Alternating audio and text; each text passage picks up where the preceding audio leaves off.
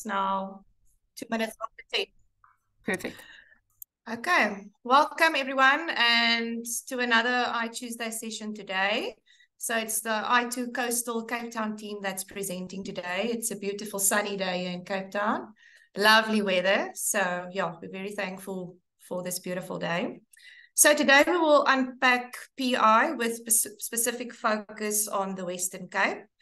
We have 4 speakers today, 2 internal and then 2 guest speakers from Bowmans, Bonnie Steyn and Jay Page, both based here in Cape Town. And I'll just give you a little summary of their bios. So Bonnie Steyn is a partner and specializes in litigation and dispute resolution with particular emphasis on medical law and malpractice, professional indemnity insurance, and personal injury. Her expertise extends to advising leading insurance companies on the policy response, interpretation, and wording. She has a BCom and LLB degrees from Stellenbosch University and a certificate in medicine and law from UNISA. She's also an admitted attorney, notary, and conveyancer. Jay Page is a senior associate with particular expertise in insurance and risk, complex personal injury, as well as the healthcare and life science field. He provides problem solving and advice as well as litigation and ADR expertise. He advises on commercial claims, regulatory issues, medical malpractice, complex personal injury claims, litigation, and dispute resolution. Jay has a business science honors and LLB degree from UCT.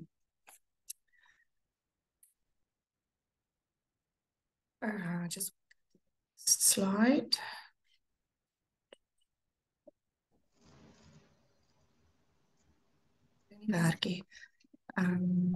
So I just want to go to the next slide.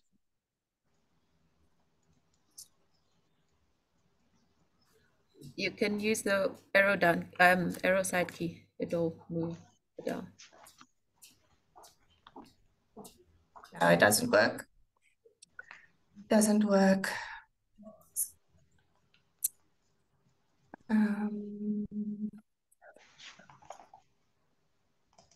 Wat die pointer aan.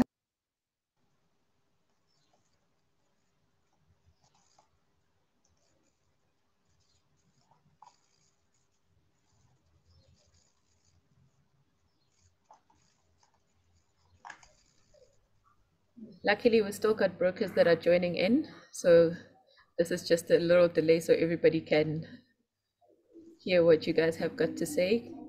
Morning, Rob Ferguson. See, Rob Fergie has joined us this morning.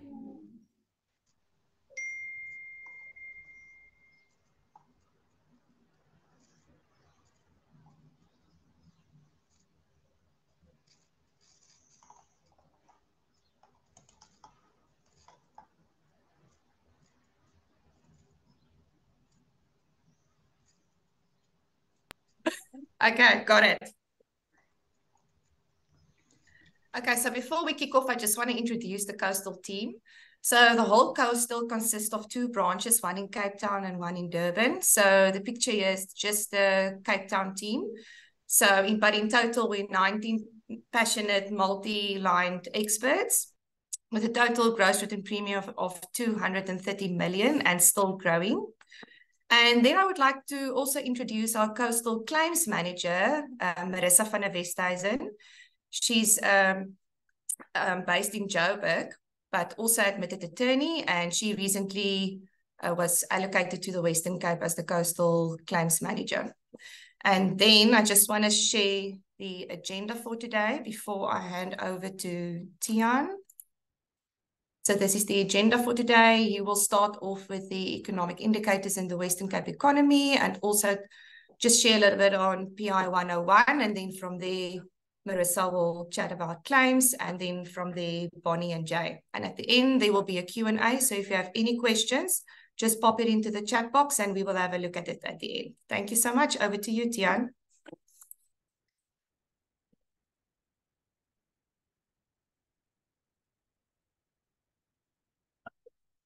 Hi, good morning, everybody. I'm just rolling in. I see we've got 606 people attending, 7. So, wow, okay, that's quite good. I'm glad PI is so well received. So for those of you that don't know me outside of the Western Cape, so I'm Tiaan Erasmus, been with iTOO for about 15 years now, and look after the Western Cape and KwaZulu-Natal. So I'm gonna today, we're gonna talk about PI, and then from there we're gonna, so we're first gonna try and paint a contextual picture.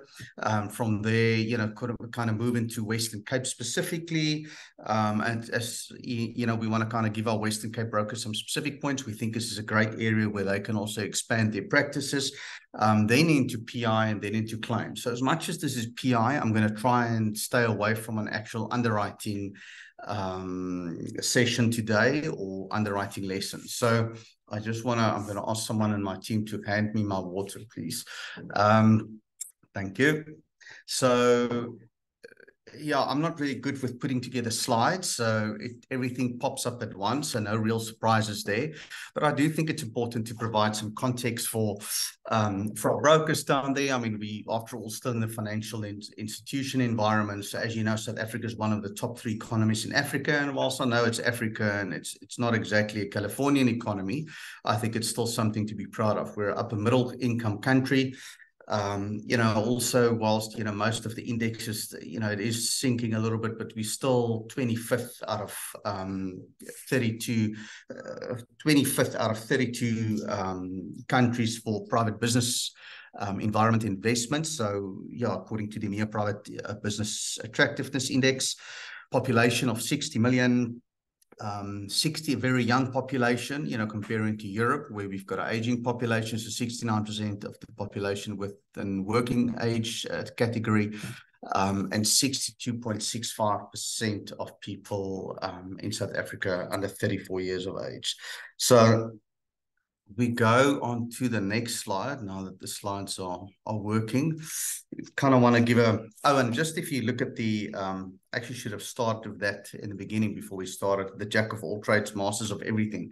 So when it comes to the whole Western Cape, so we're going to dive into a little bit about the Western Cape. For those of you that don't really know the Western Cape and only see a Table Mountain, and we do pay a mountain tax, we can't build decent highways.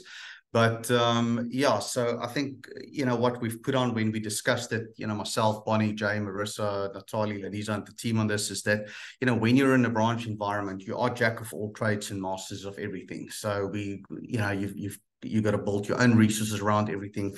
I think the branch also, Natalie might have mentioned, the 2 branches are really built client-centric versus product-centric. In Johannesburg, we've got a specific product cluster. So anyway, I needed to mention that and also throw in a little bit of advertising. So yeah, I'm done with that. Yeah, just some interesting numbers on GWP. And I just also need to also mention the source, which is Westgrove. So forgot to put that into our presentation. But yeah, so 2022, we've got a GWP of 360 billion Rand, Western Cape 51 billion. Of that, the GWP per capita, okay, that didn't in US dollars for the country. Sorry, that didn't come out nicely there. Now, where's my little pointer now? But it's 5,800 US dollars, and in the Western Cape, 7,000. So, it would kind of suggest that it's a richer province. GWP percentage per capita 2.04 for the country, and Western Cape 2.47. And then South Africa GWP, this doesn't make, growth rate of, that doesn't make sense. I think it's more, that should be in inflation. So just discard that as inflation was in 2022 at 7.5 and 6.9. And then unemployment rate, I think, is something that we're particularly proud of as a 32 countrywide. It's 32.7%. We know that's, of course, official stats, whereas Western Cape is 22.5. You will see sort of a little footnote there. The exchange rate at the time that they used was 17 rands for $1. So if you want to do a couple of do a bit of maths in your head.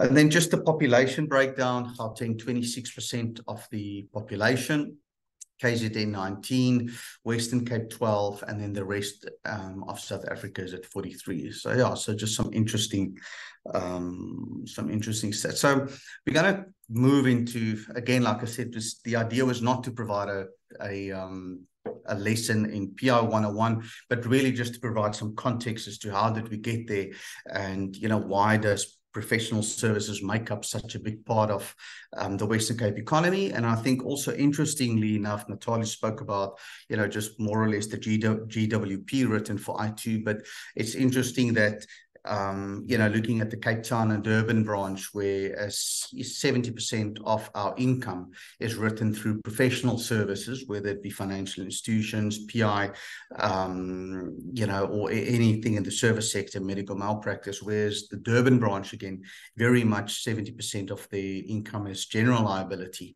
which is, again, manufacturing. So, even though we look at these, or, when we look at official numbers, we can also see it in our own numbers, which is actually quite interesting and unique. And I think if there were other insurers on this, they would have probably seen the same.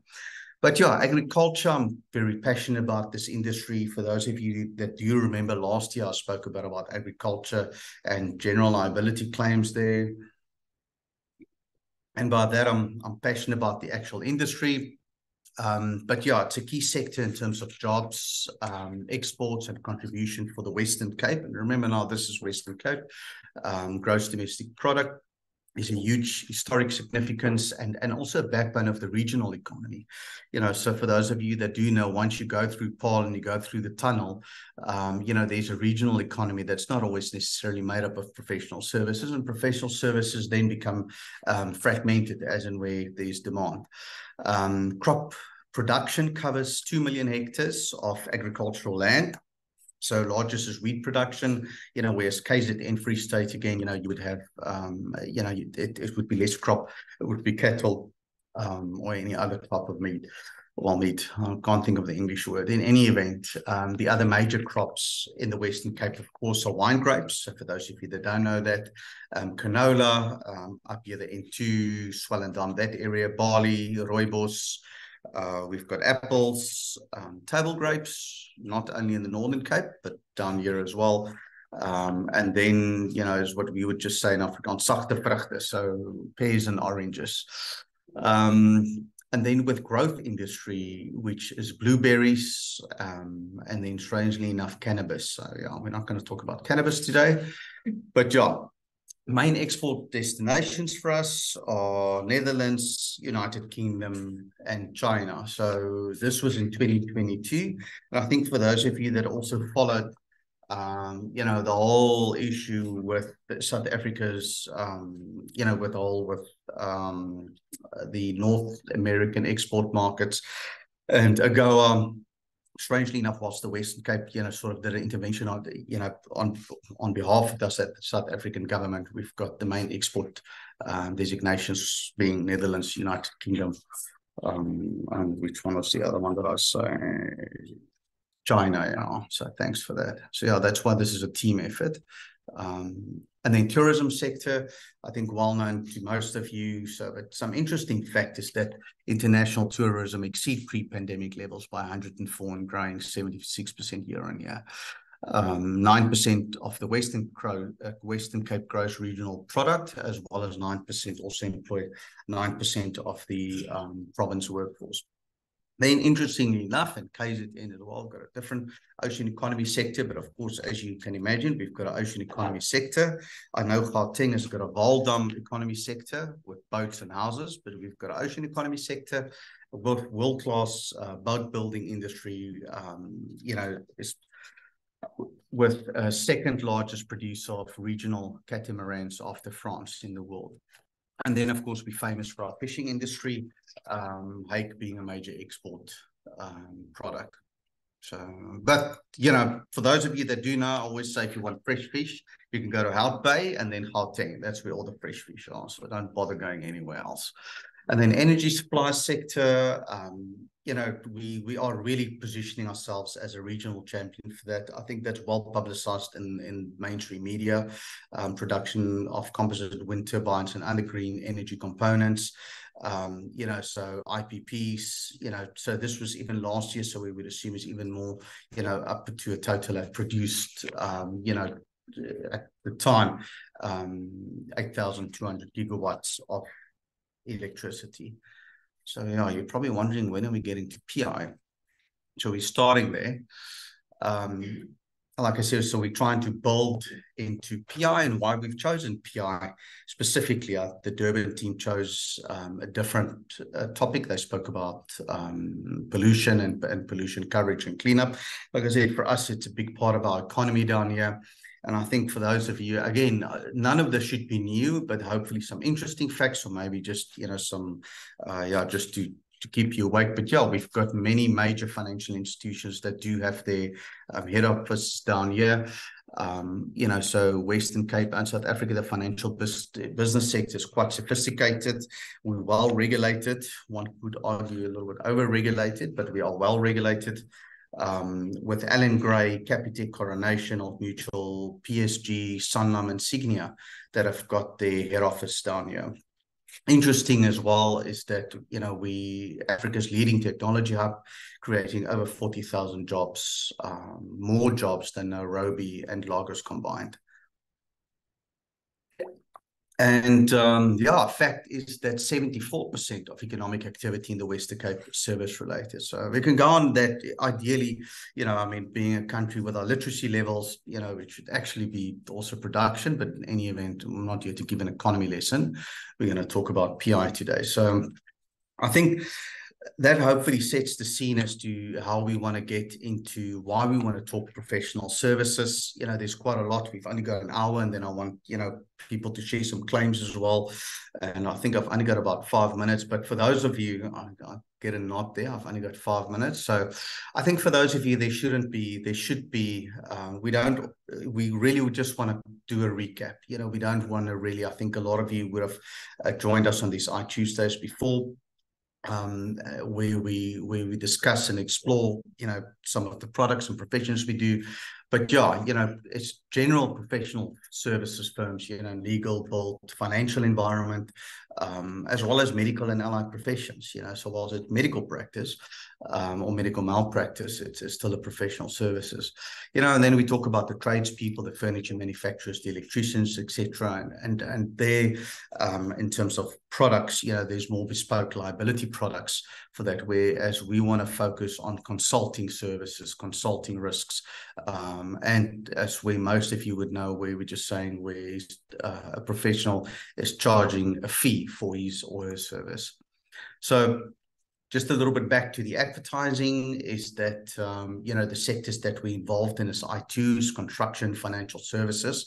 You know, I've put there excluding short-term brokers and independent financial advisors, law, media, and then miscellaneous are really just, you know, from auctioneers, immigration consultants, tourism and travel, recruitment agents, not labor brokers, but recruitment agents, and then outsourcing, you know, although more prevalent in KZN, the call centers and customer relationship management.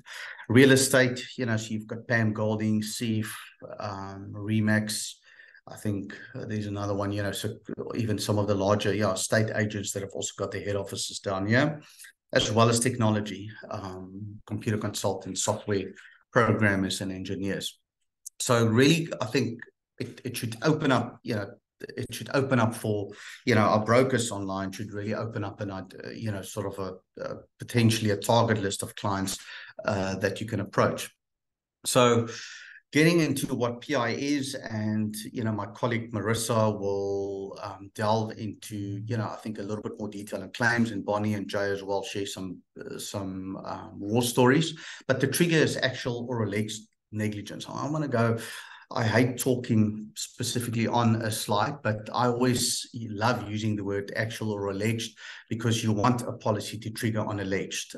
We don't want a policy to only trigger, you know, if there's actual negligence. And the idea is so that we can trigger the defense costs, and that we could start defending the matter. So yeah, and it arises out of as a please don't use the word errors and omissions in insurance doesn't exist anymore. So it's really, we focus on professional services, professional liability. And importantly, who does it cover? It covers the liability to third parties that flow from the services provided. And really, remember, these policies, whether liability or professional liability, are really designed and driven to protect our insureds against others and not against themselves, so that it's difficult to insure trade losses. And just going on that, how these claims arise from delict. I'm not going to give, we've got some brilliant lawyers that can really delve into delict and contract. So those are some of the main sources for claims. And what we cover are direct and indirect damages, consequential losses, what we always mention, including, the legal cost if needed to the third party. We've spoken about the defense cost that's included. I think, I'm not too sure, somewhere, but it's always included in the limit. There was a slide, how much is enough. So, because I've also used some of our previous PI slides that the PI team has used, but I think, anything less than 5 mil, you're just wasting clients' money. A decent legal counsel will be, and a high court action, will be a couple of million over a few years. So, yeah. Annually renewable, and then claims made, or then on each and every basis. So, but I think those things I don't really want to harper on, seeing that don't have a minute or so left. Just really want to chat on the claims made thing. And I think for those of you, especially the brokers out there that deal with clients that go after new clients, I think retroactive date is always important. And when you've got first of all, a ethical liability insurer and a good liability insurer, is that where a client does have a retroactive date, so we're looking at where the company started in 2010, they only took out insurance in 2013 with work done in 2016 and a claim, reported in 2017. And if the retroactive date has never been moved as clients move insurers, essentially the client would be covered.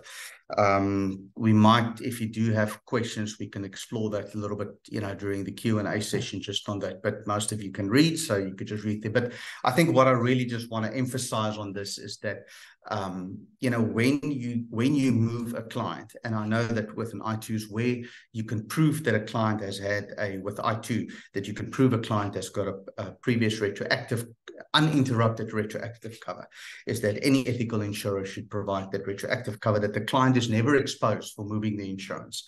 And that not only deals with PI, it deals with any policy that is claims made. And for those, most of you deal with multi-Mark 3 commercial type programs. Even there, if you move hopefully you don't move your Hollard business. If you move it from Hollard to Santam and you get the schedule from Santam and the retroactive date is inception, I mean, the client is being prejudiced. User broker being prejudiced, and you just saw earlier we don't do broker PI. So push back. An ethical insurer should always provide a retroactive date of when the company started paying for liability coverage. So my last slide is just really the information needed.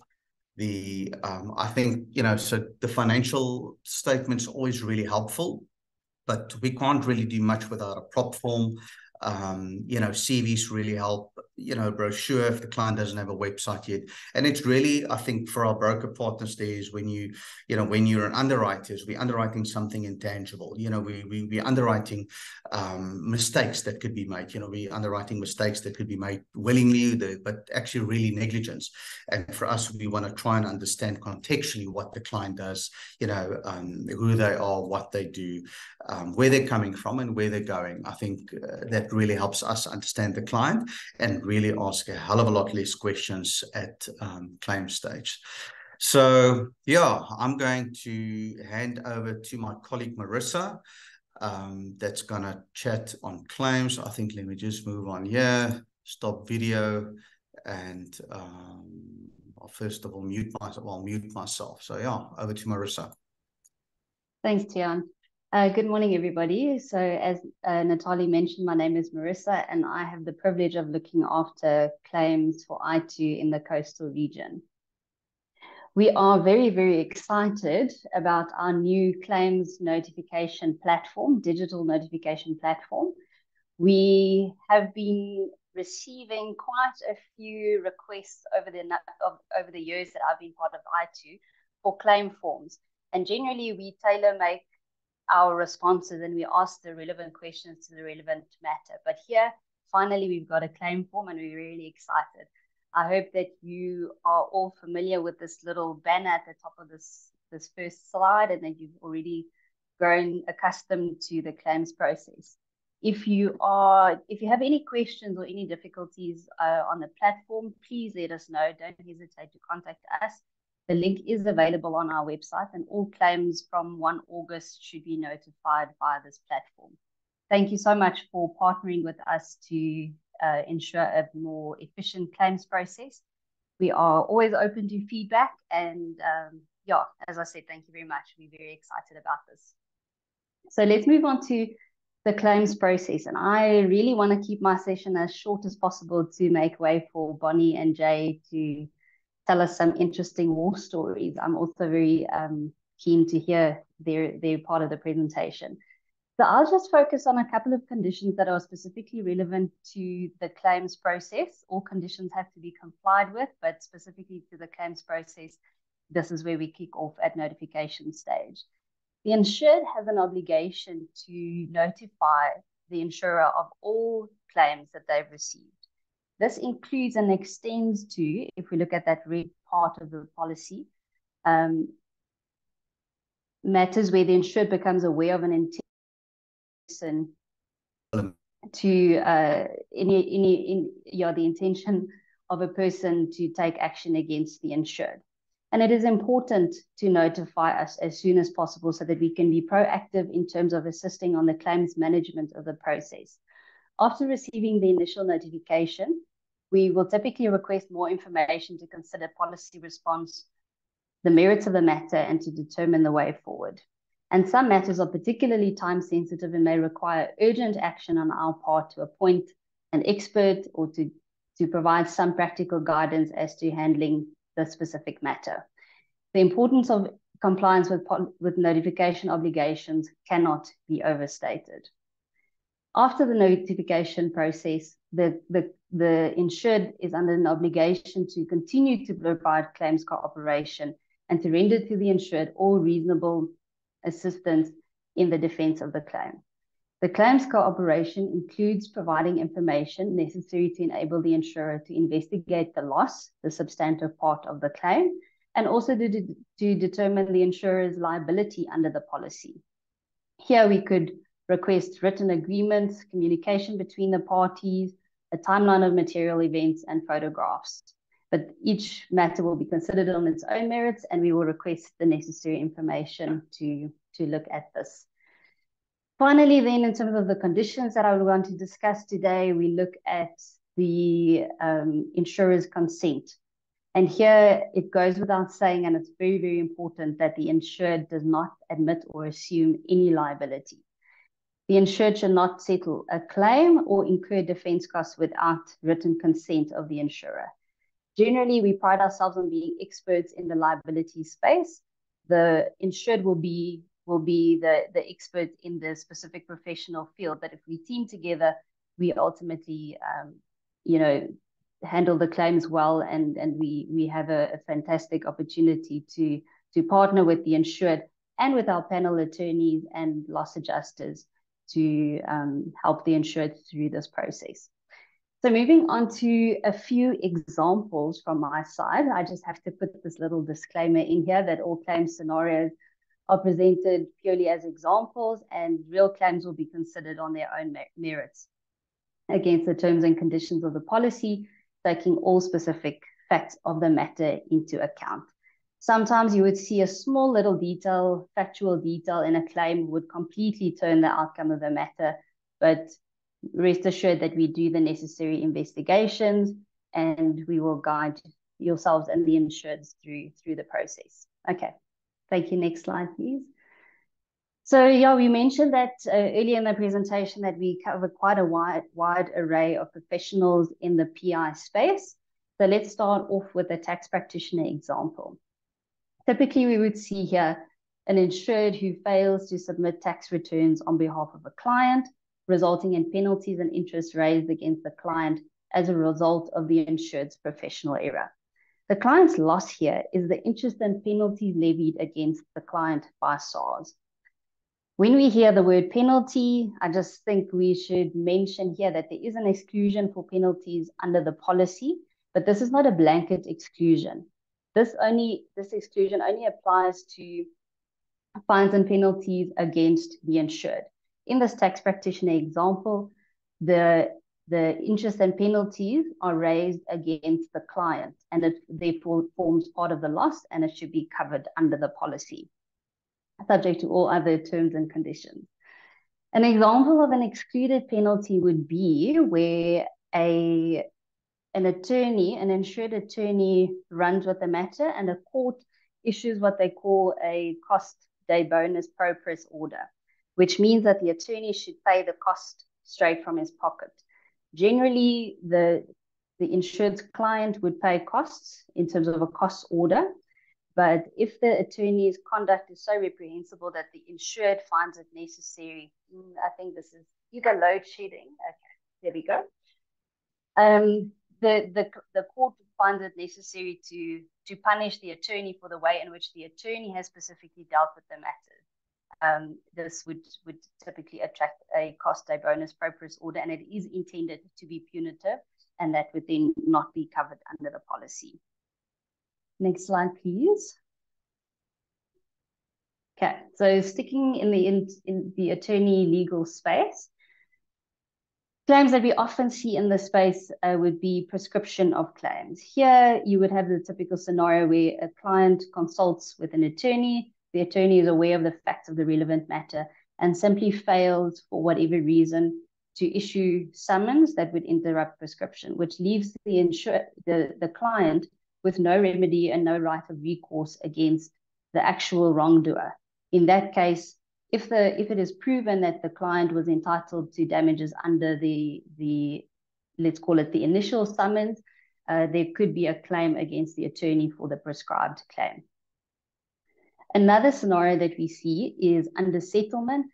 Here you would find a scenario where there's a discrepancy between the value of the claim and the amount that the claim was actually settled on. So plaintiff's attorneys are not allowed to settle without their client's firm instructions, but the attorney is under an obligation to provide sound legal advice. So you cannot tell your client that they should accept a 2 million rand settlement offer when the claim is actually worth 20 million. So that would be a scenario of under settlement, which can also be a risk and an exposure there for an insured attorney. Another interesting example that we've seen on the attorney space is an anti-nuptial contract that was not registered. So the insured's clients entered into an anti-nuptial contract. They signed the agreement, but the attorney/notary is under an obligation to register the contract. The failure to register the contract only becomes apparent then at divorce stage, and the party who suffers a loss as a result of the default in community of property division of the assets actually then has a claim against the attorney. Which you make one small mistake, and this is the thing in PR claims, you make one small professional error and the implications can be very, very large. So we can't speak about attorneys without mentioning the LPIIF, the Legal Practitioners Insurance Indemnity Fund, who act as the primary insurer. You will see there on the slide that they provide very limited coverage. Even the minimum amount there seems to be, the minimum and maximum amount seems to be wholly inadequate, considering the risks that attorneys face in this space. So they also have specific exclusions, absolute exclusions in respect of defamation and cybercrime that may be which may enjoy limited cover under a top-up iTOO policy.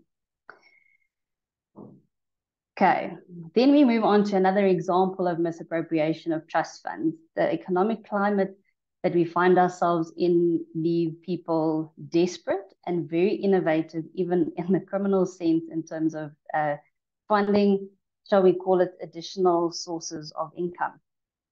So here our example is that our insured is a firm of attorneys and conveyancers. To facilitate the transfer of an estimated rate clearance to facilitate the transfer of property, an estimated rate clearance amount has to be paid to the municipality.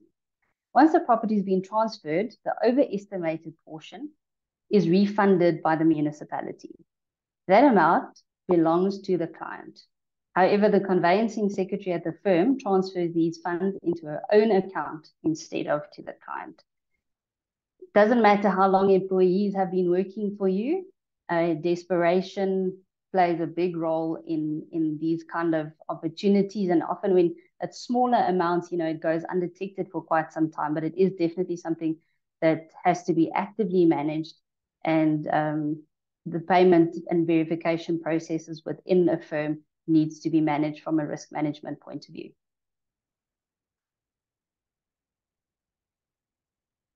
Okay, then we move into the built environment. And here the claims are particularly interesting.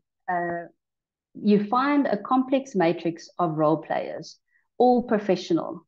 You can find on one specific project an engineer, a contractor, architects, or principal agents with supervisory duties. When you talk about liability, you need to establish who is actually responsible for the professional error that gave rise to the loss.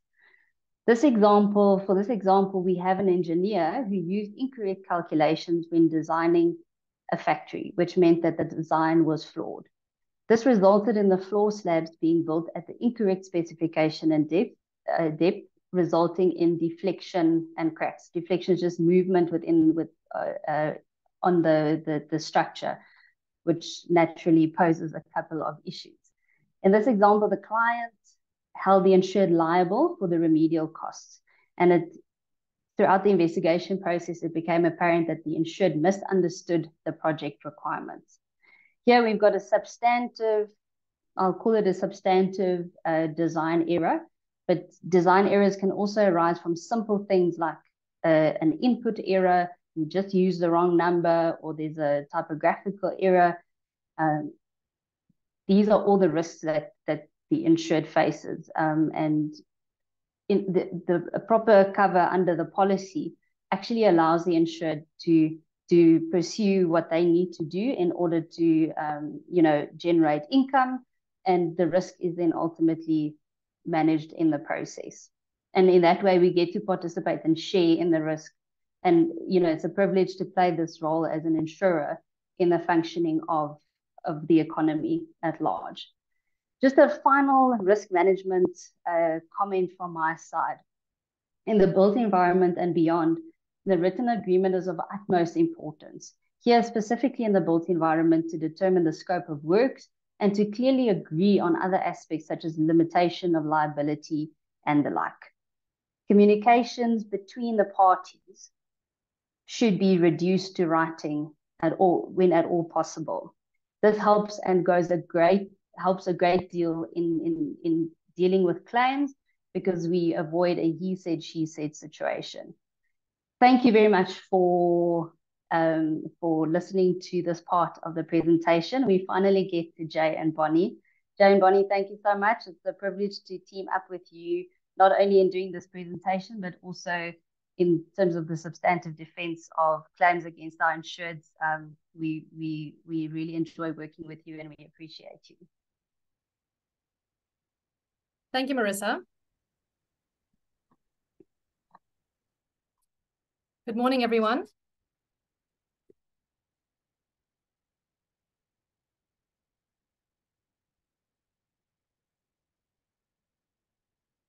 Don't talk to me, talk to my lawyer. This is a well-known line that I'm sure most of you have seen in the movies and on television, and is a line that I assume that many a professional practitioner has used. Now, as lawyers, Jay and I have come across a variety of different claims and complaints, ranging from the mundane to the unbelievable. We are trained to listen well so that we can hear what is not said. Now, this is a particular skill that we need to apply very carefully when we work with professionals. So over the course of our careers as professional indemnity and insurance lawyers, Jay and I have represented professionals in many different fields. Today, I thought it would be nice to speak to you about a couple of real-life cases so that you can see what we deal with on a day-to-day basis, where professionals have found themselves in a bit of a pickle. Now, as I said, I've met a couple of interesting individuals over the course of my career, but one that will stay with me is an engineer who I represented a couple of years ago, who looked like he had stepped off a 1970s sitcom. I have learned not to judge a book by its cover. Now, this engineer was very experienced, but sadly for him, he'd been reported to the Engineering Council of South Africa for issues that had arisen with his professional services provided to a client who was in the midst of building a new house. Now, I'm not going to bore you with the facts. They're quite simple. There were some cracks in the house. There were some water ingress problems. But it became apparent to me that it was very necessary to manage this professional's expectation of the process and also his ego, because obviously it's not nice for anyone to be reported and being accused of professional wrongdoing and negligence. And the lesson that I learned from dealing with this engineer was to create a sense of calm, to manage that ego and the pride, and to make sure that in doing so, a successful outcome was achieved. Marissa also mentioned to you attorneys and working with attorneys who sometimes mess up. I've represented a firm of attorneys who were made up of a husband and wife duo, and they specialize in road accident fund work.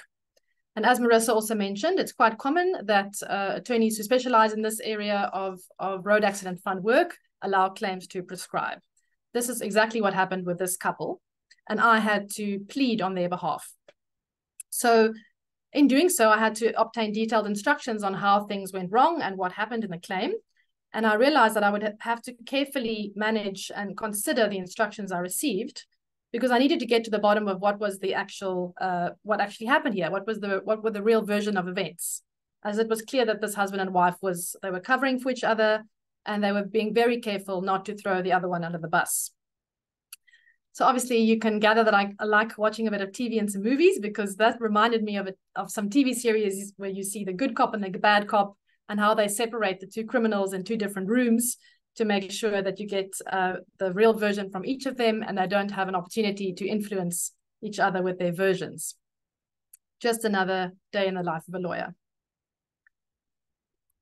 So my area of expertise is medical malpractice litigation, and I've represented GPs, general surgeons, obstetricians, gynecologists, anaesthetists, and neurosurgeons, amongst others. I've never even heard of a body stress relief practitioner until the instruction passed my desk a couple of years ago.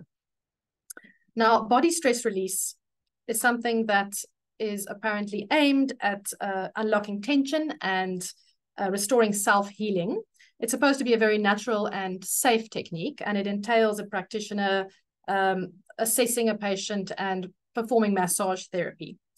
Now, this particular practitioner who I was asked to represent in professional conduct proceedings was being accused of inappropriately touching the patient and asking her to remove her underwear when she did not expect that.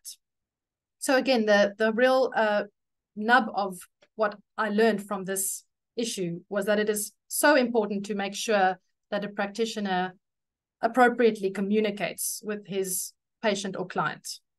So if the patient in this example had just obtained detailed information from the practitioners on what the practitioner's intention was and what methods the practitioner was going to employ in conducting the assessment, he would not have found himself in this embarrassing situation that he had to explain himself to a professional conduct inquiry committee.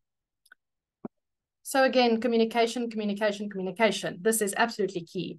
Where medical practitioners are concerned, this entails a thorough explanation of what a patient can expect, and also an explanation to the patient's families. What the examination entails and what assessments are going to be done on the patient needs to be explained to the patient. And then, of course, the issue of informed consent is always important. And a practitioner needs to in detail explain to the patient what they are consenting for before the patient can give that consent. Now, it might sound like a touchy-feely part and an unimportant part of professional practice to make sure that communication is correct. But believe me, if there's one thing that I can preach, it is that clear communication can prevent many claims and complaints against professionals. A case which has stayed with me and which demonstrates the importance of sufficient and comprehensive professional indemnity cover was the case of baby X. Now, baby X was quite sadly born with a congenital heart defect, and he was very, very ill, requiring specialist medical care to save his life. It was recommended that he receive treatment by way of an ECMO machine, which is an extracorporeal membrane oxygenation machine. It's similar to a heart-lung bypass machine, which is used in open heart surgery, and it essentially pumps and oxygenates blood outside of a patient's body to allow the heart and the lungs to rest.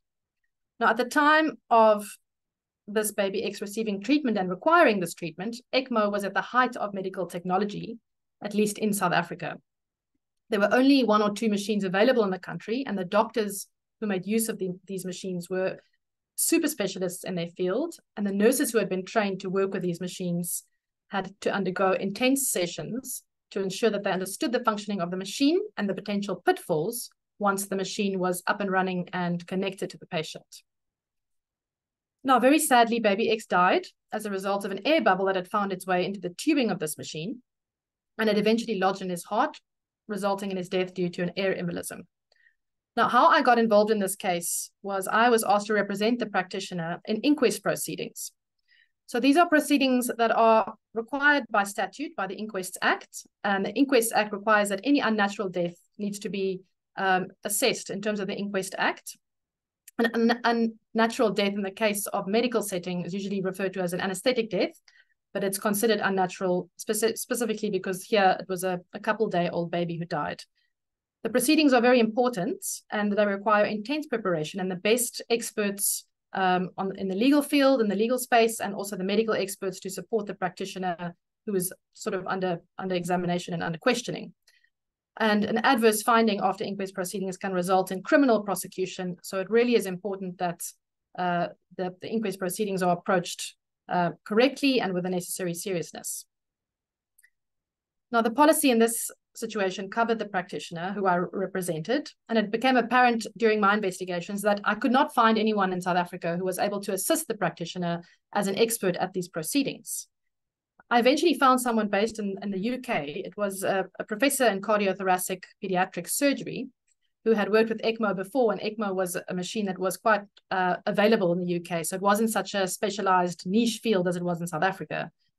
He had quite a plausible theory on how the air bubble entered the circuit, which was a negative pressure issue coupled with clamping of the line, etc. And eventually this theory, we had to fly him into the proceedings from the UK. His theory, when he testified, exonerated the medical practitioners and the nurses from any wrongdoing and findings of professional negligence, as it came down to the functioning of the machine, which no one could have expected or could have prevented. Another interesting example in the medical context that I think you could find interesting was when I was asked to represent a general practitioner who had been consulted by a mother of 2 young children. They were aged approximately 5 months and 2 years old, and they presented with some common cold and flu symptoms. Now, after examination, the GP suggested that these children require antibiotic treatment. They're a bit ill, and as some of you may know, administering antibiotics to children is not the easiest thing. They are required to ingest the antibiotics orally. It's usually in the form of a syrup, and how these antibiotics are mixed is it comes in a powder format, and the pharmacist or the doctor mixes the antibiotic powder with sterile water, which is then administered to the child with a syringe. Now, this all played out in the height of the COVID-19 pandemic. And for reasons with which the practitioner could not explain, she ended up mixing the antibiotic powder with hand sanitizer instead of sterile water. She didn't notice this mistake until the mother contacted her a couple of days later saying that the children weren't getting any better. They were actually getting sicker. And this antibiotic formula smelt very strongly and very strangely. So I think they picked up the problem, and the children were rushed to the nearby clinic where their stomachs had to be pumped and they had to get emergency treatment, because obviously ingesting hand sanitizer is not a good thing to do, especially for such little children. Luckily, the kids got better and the crisis was averted, but this GP was extremely grateful for the assistance that she was given, that the policy responded during the process of demand, and that she got legal assistance with communicating and corresponding with the mother during this time, even before a summons was received. So again, it was just clear that notifying early on when an incident occurred, if a practitioner knows that there's a problem, get legal assistance quickly. An understanding of the policy wording and of your client's business and what your client needs from professional indemnity cover is super important.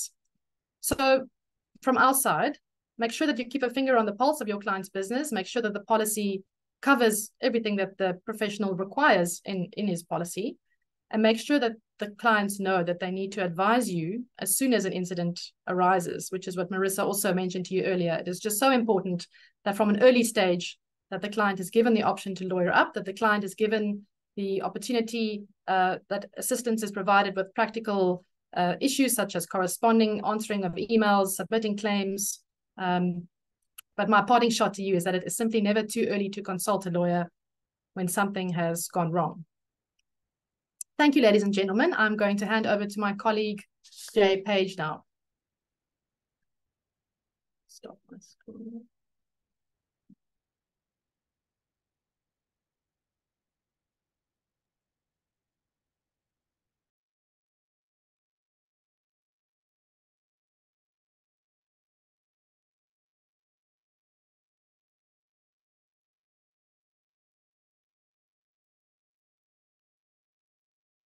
All right. Good morning, everyone.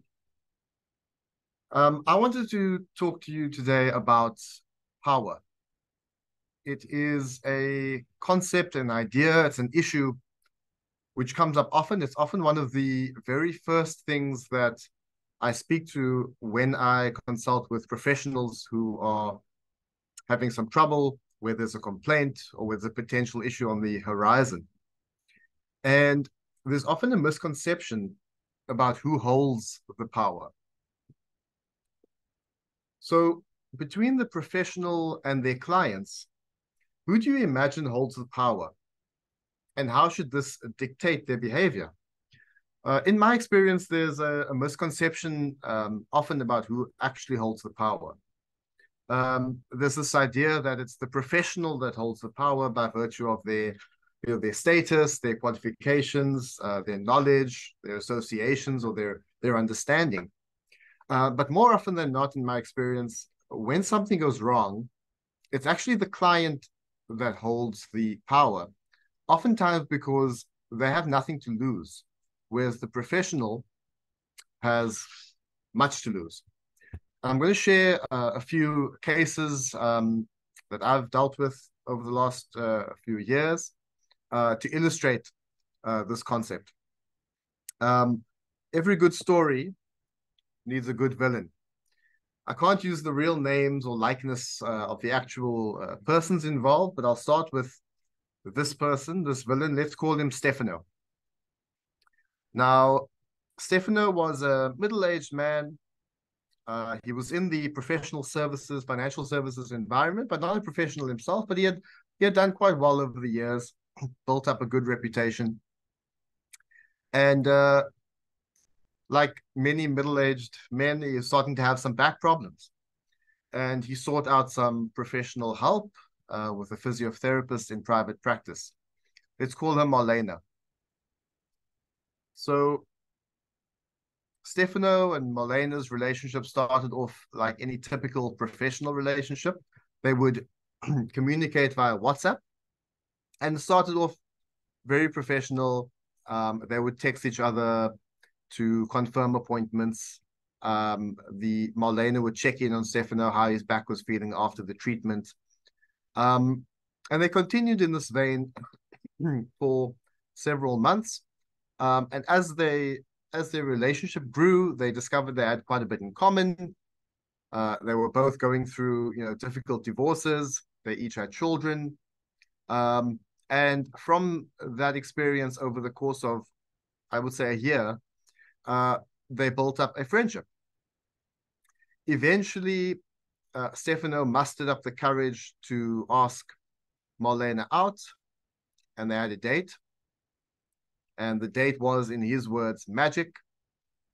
And he confessed that he had liked her from the moment he saw her.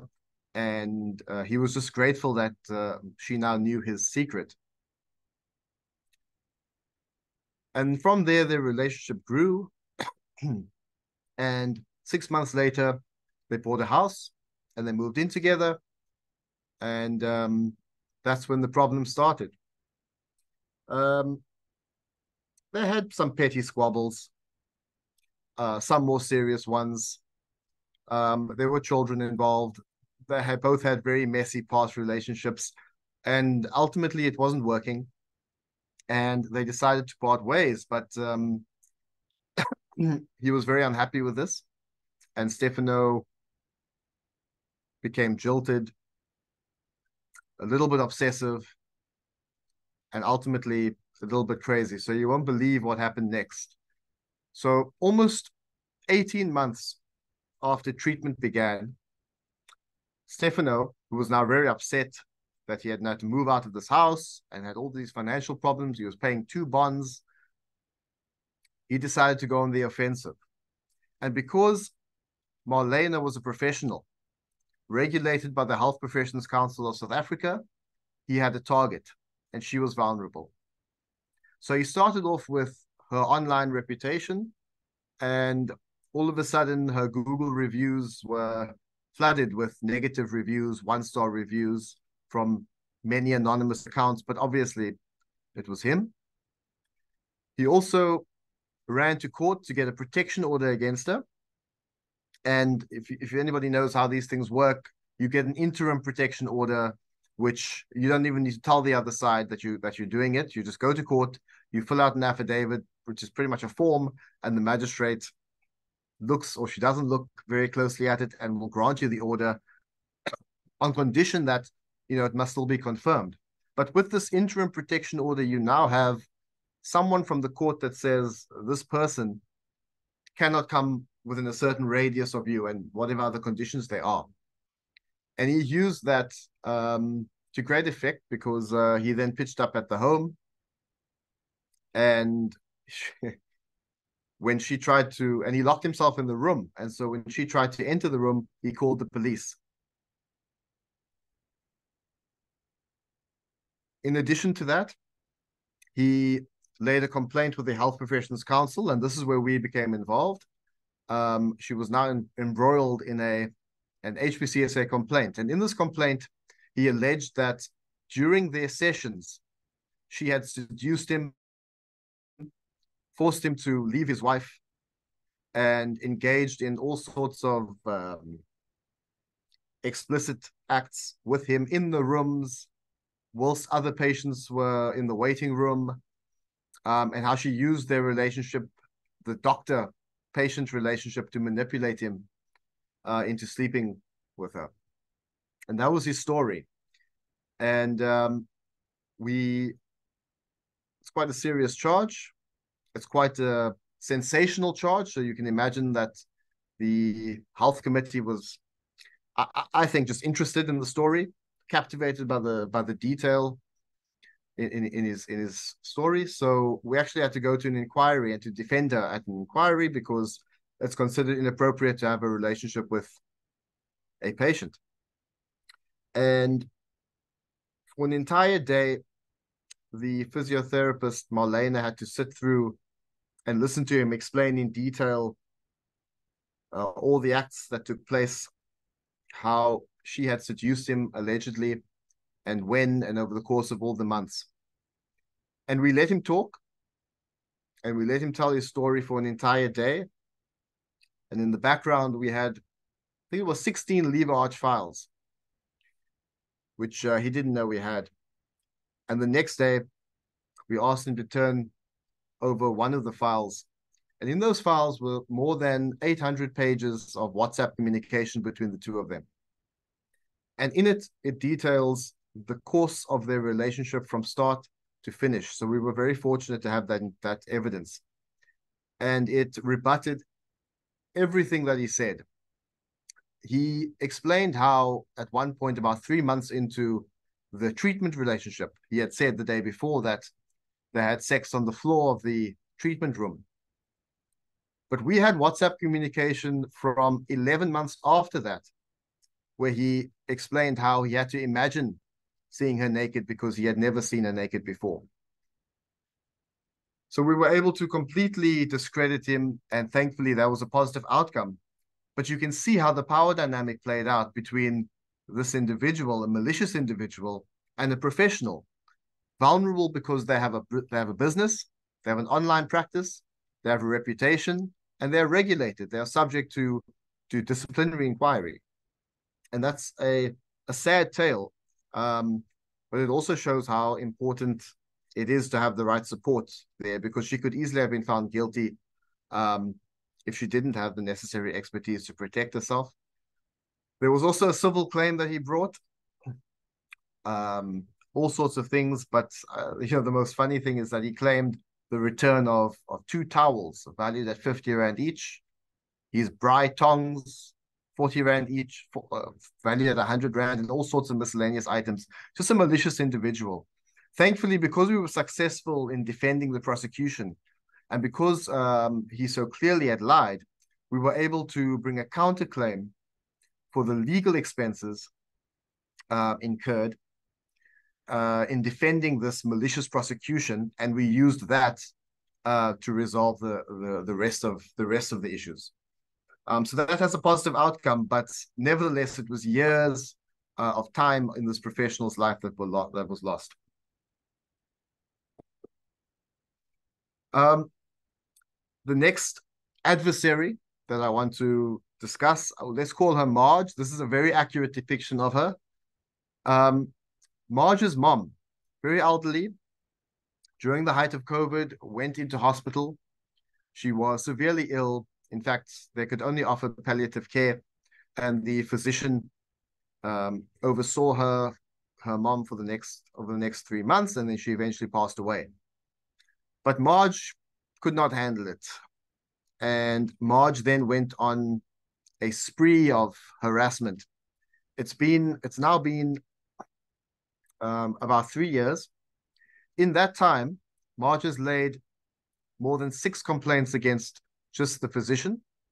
She's laid more than 30 complaints against 20 other medical practitioners, everyone that might even tangentially have been involved in her mother's case, the dietitian, the psychologist who sent one letter, and so on and so forth.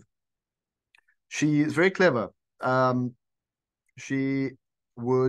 of her methods was to request records in terms of the Promotion of Access to Information Act. And when the busy professional was late in providing her with a reply, she would then immediately complain to the information regulator and also to the HPCSA. You can just imagine the costs involved for all parties, not only just in time, but also the literal legal cost in defending these regulatory complaints, because regulators typically do not have mechanisms to filter out complaints or to not investigate complaints. They have to investigate them. And this is actually ongoing.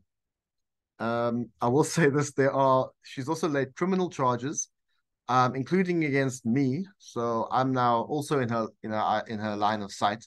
There's a complaint to the Legal Practice Council against me as well for what she calls witness tampering or witness intimidation.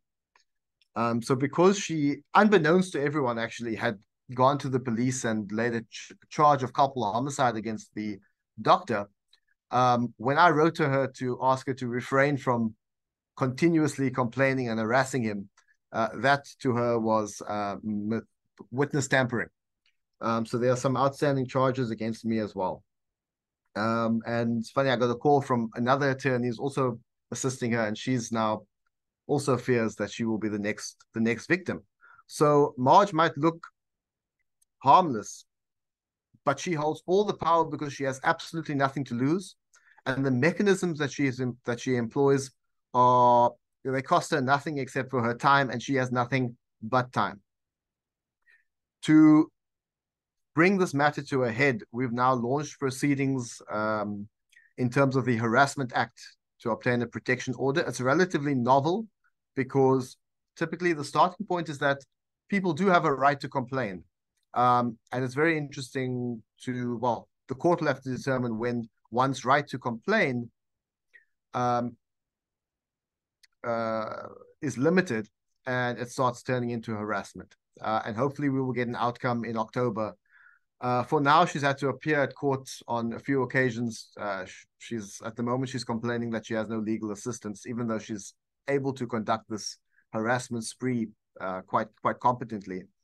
But we will have a hearing in October to decide that application, and hopefully that will be the end of March. All right, now I want to give one more example because you always need to have an exception to the rule. And this is an interesting case. We were approached by a client who provides storage facilities, and it's obviously highly specialized storage facilities for chemicals. And they engaged a series of professionals to upgrade and to rebuild their storage facilities. Obviously, it's a very highly regulated exercise.